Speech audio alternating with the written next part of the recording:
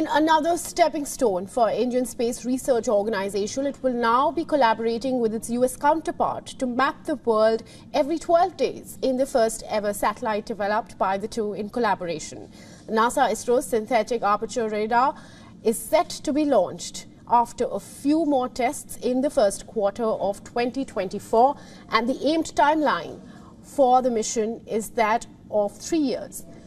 Now, depending on the stability and the success of the mission, it may be extended as there is enough full fuel aboard to support at least 5 years of operations.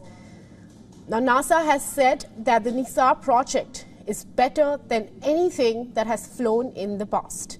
The mission will survey the Earth's land and ice caps every 12 days.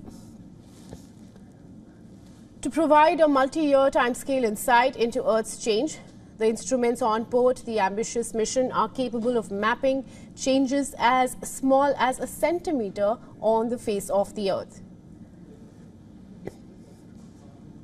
WION's senior correspondent Siddharth MP tells us more about the mission's progress and what lies ahead. Take a look. NASA-ISRO synthetic aperture radar is a highly sophisticated Earth observation satellite being built by India and the US. This is the first of its kind mission where the Earth will be mapped every 12 days, that too twice every 12 days in a highly sophisticated manner. And this is going to be in extremely high detail and unprecedented detail, including Earth's landmass, ice and forest cover. All of this will be mapped to give better insights into climate change and Earth's natural phenomena. This is a satellite that's being put together at the UR Rao Satellite Center in Bengaluru. Earlier this year, around March, the components for this satellite were flown in from the US. They're being integrated in Bengaluru as we speak. And also most recently, JPL shared an update. NASA's Jet Propulsion Laboratory said that the satellite has undergone several tests and then they've passed them very successfully. These include tests to tolerate vibration and shock and the high noise levels at the time of launch of a rocket.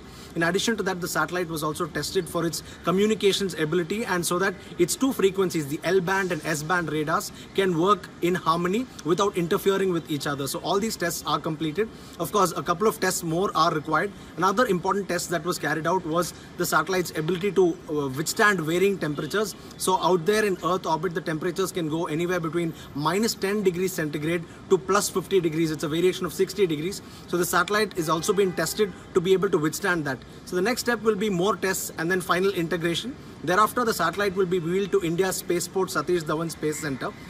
And from the SDSC or Satish Dhawan Space Center, on a GSLV Mark II rocket, this satellite is expected to be mounted and launched in early 2024. We're expecting it between February and March. This is going to be a highly sophisticated mission carried out by ISRO and NASA, and the data from this is expected to benefit the science community world over. From Chennai, Siddharth MP, WION World is One.